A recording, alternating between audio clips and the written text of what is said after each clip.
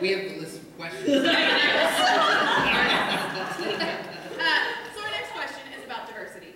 And before we get into it, I want to point out that this room is overwhelmingly white, and this panel is overwhelmingly white. And it's hard to feel valid at all having a conversation about diversity when that's the surroundings that we have. I hate to throw things at Tori, but she is our person of color on this panel right now, and Tori, she spends a lot of her time as the person of color talking about being a person of color. So we want to help. We think of ourselves as artists as an inclusive community. However, over the past 3 seasons at theaters nationally, plays by white writers constituted 88% of productions, and white performers have averaged over 70% of Broadway and off-Broadway roles, even though NYC's population is only 44% white. How can we shake our heads at the people who won't accept a diverse America if we are falling short ourselves, including in this room? What do you guys think, panel? I'm happy to get the ball rolling, Do it, girl. just so that everyone can feel good about themselves. Talk first. Seriously, I'm going to try hard not to go so deep that I fall into the abyss of many other categories of conversation when talking about this, but I take umbrage with the word diversity because as long as there's diversity, it's not normal for things to be diverse, if that makes any sense. So because of this mentality, people think they're being diverse when they include 1 or 2, as opposed to it just being normal that a whole cast is, without it having to do with anything about, without it having to be the story of Harriet Tubman or about hip hop, Why can't there be an all-black play about dating with just everybody black or Mexican, we are kind of, and I wanted to start by saying too that change has occurred, right? I tell my students all the time, it was not called the Civil Rights Weekend, it was the Civil Rights Movement for a reason. Change takes time. When we're used to thinking a certain way, we have to realize that we are a steady drip on a hard rock to make a groove. That's what my grandma used to say. But with that being said, if we can just move away from this idea of celebrating diversity like it's a birthday that comes around once a year and start normalizing it. Stop patting yourselves on the back when you include 2 people of color and 1 person who's gay or 1 person in a wheelchair. No, this all has to be normalized. It has to be what it is. We have to retrain ourselves to stop thinking that diversity is including other people and just make it what it is. If that makes any sense. But I feel like that has to be that conscious decision. It does. Before it can be an unconscious. It's going to take a while. Bias. No, you're right. It's going to take a while. I think to reprogram a nation of people who for so long have known that, I grew up reading magazines about white girls and learning what they did to their hair and what colors looked good on their skin and, daydreaming about Michael J. Fox and everybody else, I went to the movies and watched white Disney princesses or animals, you know what I mean? All this stuff, it's slowly coming to be, and I guess what I'm saying is we are currently making these conscious decisions, but I think we need to remain conscious. Don't live in the celebration. This is something that if we're going to normalize this, and there shouldn't even be a need for diversity. I kind of hate the word because it just means that somebody gets the option of including somebody else. And that's from a place of privilege. That's born in privilege. And then I think that affects the audiences that you get as well. I mean, I can watch things now that have maybe an entirely black cast, and maybe in the 90s when I was younger and stupid and living in Iowa, I was like, oh, this is a black show, right? And now I just watch it and it's just a show, and it's like, okay, this is starting to make sense that it wasn't necessarily put forth that way. It was just put forth as a show on the lineup, on this TV, right? And so that's where I'm struggling having a women's theater. And do I need a women's theater? Do I want it to be a women's theater? Why isn't it just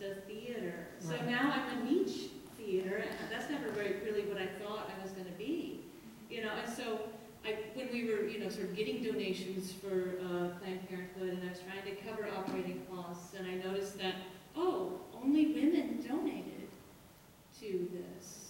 Mostly, That's like who you were reaching. 99% of women are responding on the Facebook page, and I don't want it to be just for women. It's not like, Well, that's a the thing. special kind of razor. You have to think about, like, who are you reaching? Who are you marketing? And that's the problem, because we do need the niche to start off with. I mean, there was a need for Black History Month because all we were learning was white history. And of course, now that we have it, and it's kind of being, when is it okay to get rid of it because it's infiltrated into the rest of history? I mean, those lines are blurred. I honestly think that there aren't a lot of people of color here because we have yet to, reach people of color as a demographic. We're better at it than we were 5 years ago, and I say we as in the theater community, but I still can look out into any given audience anytime I'm on stage and count the number of people of color on one hand. Still, even if the show is all Black, even if it's in February or on Martin Luther King's birthday, it doesn't matter, you know what I mean? And until... Because it's still those white people Yeah. in the boardroom. So it's like, thinking, this is going to... so the theater has to look at themselves, the artists have to look at themselves and say, all right, whose story am I telling? Just because you have people of color on stage doesn't mean that you're necessarily telling their story. And if you are, who'd you get it from?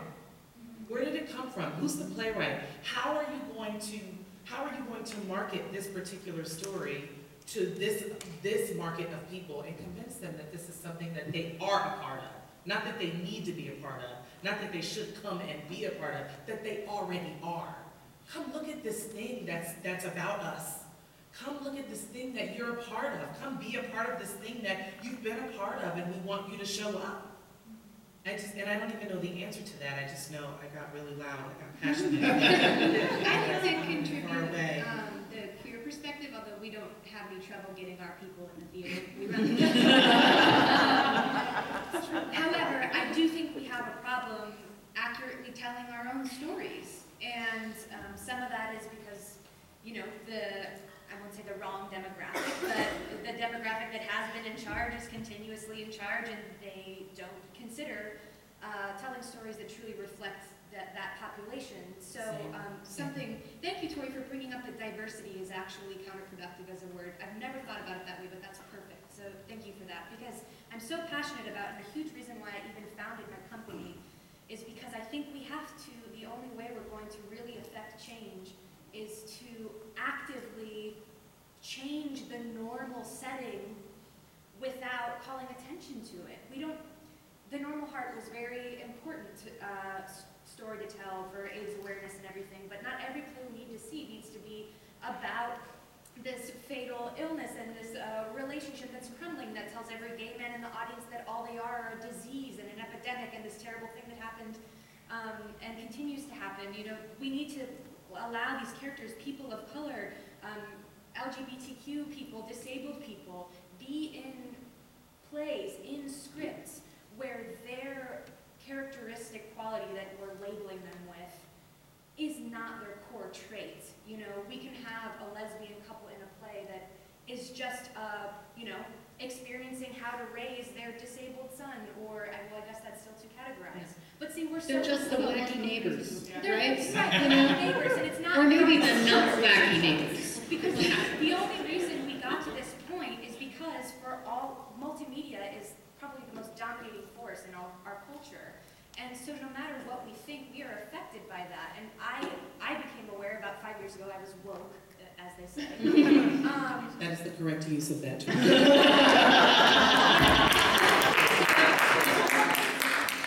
to my attention that, if you sit in a movie, 90% of the trailers you see are going to be about a white cis male protagonist trying to find out how they are the most special person on the earth.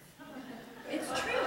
I'm telling you. And I realized that it wasn't until, I won't go into this because that's a really embarrassing long story, but I've only had one time in my life when I felt like I experienced an art form where my story was reflected in a part of me that I've never seen on stage or screen or in music, and it changed my life. It shifted my universe. And I'm a critical person. You know, I don't get affected that way really by my art form because I'm constantly analyzing. And this thing took me out, and it was because I saw myself for the first time. And I thought, oh my God, like everybody deserves this. Every single kind of person. And we're not gonna get there by calling attention to and saying, well, we're doing a play just for the disabled folk about a disabled kid who can't make friends. No, it's about the disabled kid who has these dreams about becoming this person, and then they accomplish it, you know? So I'm just passionate about establishing a standard of normal without calling attention to it. That's the only way that we're going to make that. Well, I mean, it's not even not calling attention to it. It's call attention to yourself, because that's really the only change that you're gonna make first. So look at what you're doing. I don't necessarily need to see my story, but my story is not the story of every 30-something Black woman in America. Yeah. I would enjoy going to see the story of a queer love story, or, you know, I don't know, anything else. It's not that, I love Friends, don't get me wrong. I'm not trying to sit here and say that I need to only see, you know, it just, if we're gonna say that as a country, as a community, we want diversity, then we're going to have to do the work that it takes to normalize that. And by doing the work, that does not mean find your one disabled, queer, person of color friend and inbox them to death about how they feel about what's going on right now. It means you use your good old Google search and you do some freaking research. You find authors by people of color. Authors, there are tons of queer authors. They're writing their stories. They're telling you. You don't even have to get it from that one friend that you have and then apologize to them because you've hit them up 7 times. And I know you're not the spokesperson, but this is why I did a show called Your Negro Tour Guide, as in I am not your Negro tour guide. The information is out there. My perspective isn't unique. That's what's normal about it. My perspective is not unique. But your perspective also doesn't speak for your entire demographic. That is true as well. So I think as far as the question is concerned is, how can we shake our heads at the people who won't accept a diverse America if we are falling short ourselves? How are you falling short? What are you doing? What are you doing in your everyday life that's helping to normalize America? So the real definition of normal, not what's been said. Bringing it back to sort of where this intersects with politics, right? Mm-hmm. If the central question of the past presidential election was, who gets to be an American? Mm-hmm. Or what does it mean to be an American? And our purpose in the American theater is to tell the stories of as many different kinds of Americans as possible, and as many kinds of stories about Americans as possible. Then also those of us in the most privileged positions have to shut up a little bit and stop telling our stories. We could do a moratorium, 10 years, no more plays about 4 white people in a New York apartment, one of whom has a terrible secret. Like, we don't need to see that play again. Don't produce it. I don't care if everybody else is. Like, we don't need to see that play again. Well, and I think, looking at it from the individual with disabilities perspective, you know, a couple years ago I decided this was going to be my focus. And I was like shocked because there was nothing, like there was literally nothing out there. There was Boys Next Door, which is not a very good play in my opinion. I know, we all loved it. But we all loved it 30 years ago before we knew somebody with autism.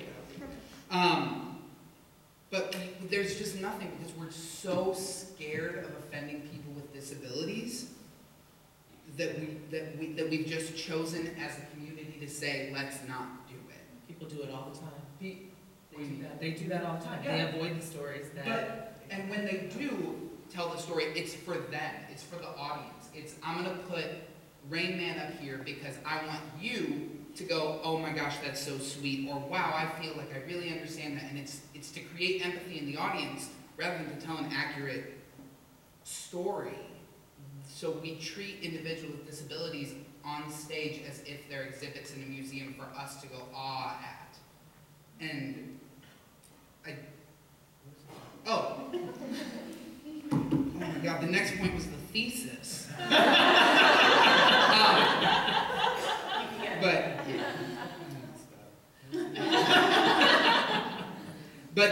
So, if our goal is to tell these honest and true stories and have it be okay that someone with a disability isn't cute, because they're not all cute, and have it be okay that someone with a disability is not a nice person, because I know a lot of people with disabilities who are huge jerks, and that's where we have really reached inclusion in our society.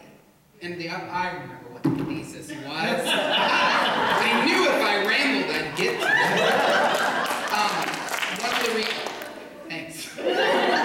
One of the reasons why there virtually is very little theater for individuals with disabilities is because people with a severe disability, and I'm not talking about mild to moderate, I'm talking about severe, aren't able to advocate for themselves like someone who is queer, like someone who is of the African American community or the Latino community.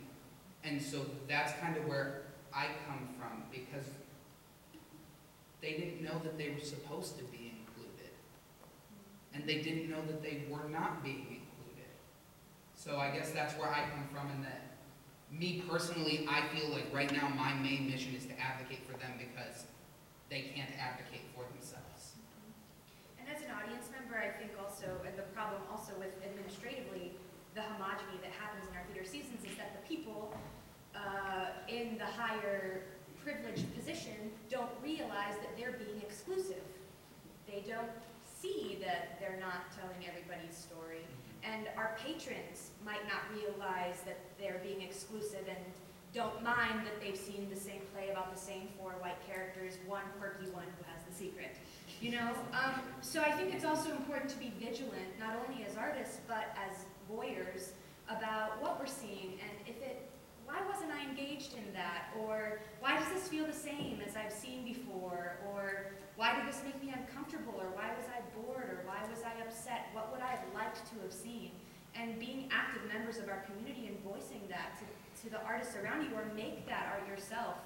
I think we just have to be really active about changing it. Lindsey, sometimes we do see. Good. We do see, and we're trying, and it's hard, and we need to have these conversations, but it's not an overnight fix. And I think, like, what you'll see with any arts organization is you'll have programming, you'll have the mission-based programming, and you'll have the money-making programming. The ballet has to do the Nutcracker, so they can pay for new works and to bring in female choreographers for the other parts of their programming. It's a balance so that we can keep the lights on. And I think that, again, as theater goers, like you're saying, or as symphony goers, or any museum visitors, taking a moment to seek out the other programming, the artistic programming that we're putting out there but is not being attended, because we've put Beethoven 9 on stage because that's what people will pay to see. But when we want to bring in more diverse audiences, more diverse soloists, I'm sorry, I'm using the diverse word, but I mean diverse in thought, because there are a lot of different ways. I mean, we had a deaf percussionist. It was a really interesting program, and not a slam dunk. And I think I see the same thing happening in our theater when we put our hearts out there and then have to give away our tickets, because that's not the programming people flock to. And I think I don't like to say that we're voting with our wallets, because it makes it sound like, well,